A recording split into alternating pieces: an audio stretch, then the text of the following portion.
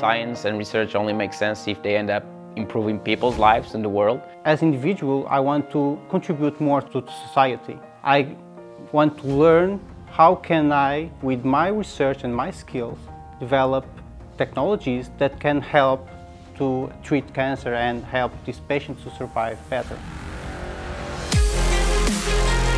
As researchers, we are not educated to think about business. To make calls and just asking for money for my product is very difficult for me. To have quantitative values, for instance, how many tanks are in the world, how many fish tanks. The capabilities, what makes us different from the others, what is our uniqueness, what do we offer that the others don't, how much is our product scalable. This was an issue that we never thought about. Change the mindset from developing things to get it to the market for us that just want to see the technology being used. It's a real change in mindset. We find something that, okay, this could be useful, yes, but is it applicable or not? Sometimes it's not.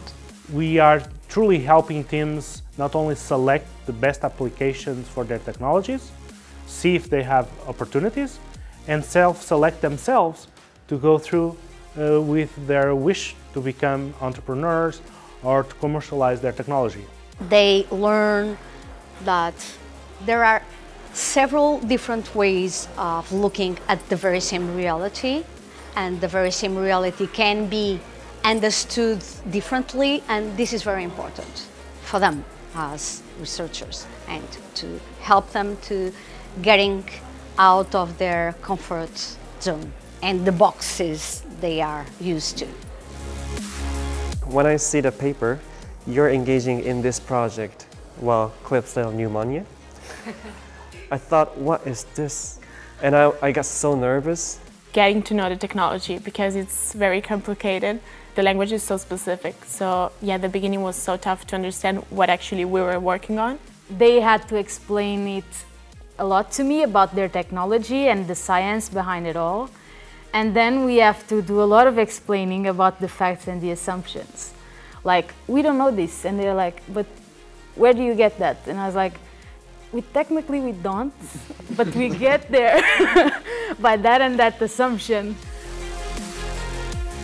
Suddenly you can realize that what you do in the lab every day can actually turn into a product and you can make money out of it. We believe that we have a big impact on the researchers' mindsets and researchers that have been through the program.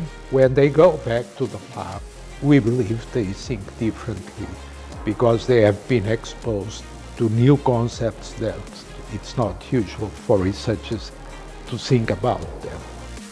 So at this point, in 15 years, there's been more than 500, I would say, researchers who've gone through the program.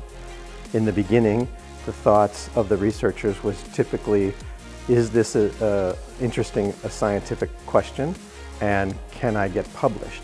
The 500 who've gone through the program have learned to ask one more question, which is, what's the potential application? What problem can I solve? And so it's now part of their thinking. So I think that the researchers that come here, that's exactly what they're looking for. They want to know, how do I go from what I just discovered in the lab to providing a product or a service that's going to make the world a better place?